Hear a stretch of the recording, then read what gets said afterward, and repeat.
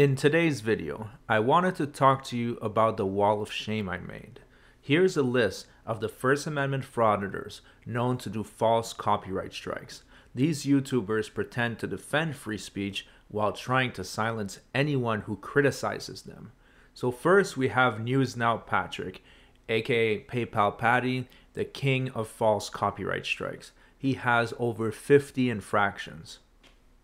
Second, we have Auditing the USA, Glenn Serio, the king of foul smells, with over 30 confirmed infractions. Also, we have Amagansett Press, the champion of hypocrisy, with at least 5 infractions that I know of. And then we have his son, Watching the Watchman, the world's unluckiest son, with at least 2 infractions that we can confirm. Next, we have Kern County Transparency, aka Casey Camera Girl, the world's fakest tough guy, with 5 infractions that we can confirm at the moment. Next, we have News Now Buffalo. I live here, with 1 infraction. I guess he learned his lesson. Also, we have Citizen Standpoint News, which is very irrelevant, with 1 infraction. Then we have the Nabble News, the bootlicker in chief, also 1 infraction. We also have Flex Your Freedoms, the weirdo in chief, with multiple infractions.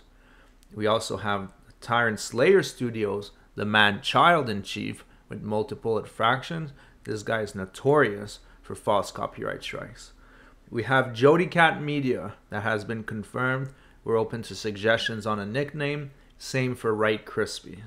Next, we have Extra Good Citizen, where we're also looking for a nickname, and he has 2 confirmed infractions on our fellow YouTuber, Kfar.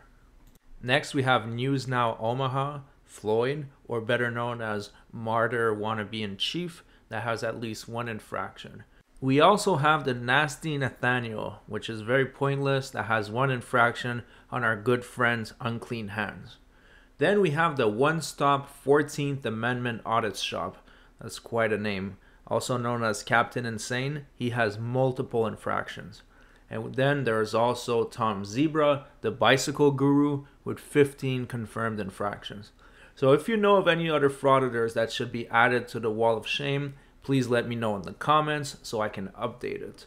And please share the wall of shame because content creators need to be aware of these hypocrites. That's it for this video. Thanks for watching. Please like and subscribe, and we'll see you on the next video. Frauditor.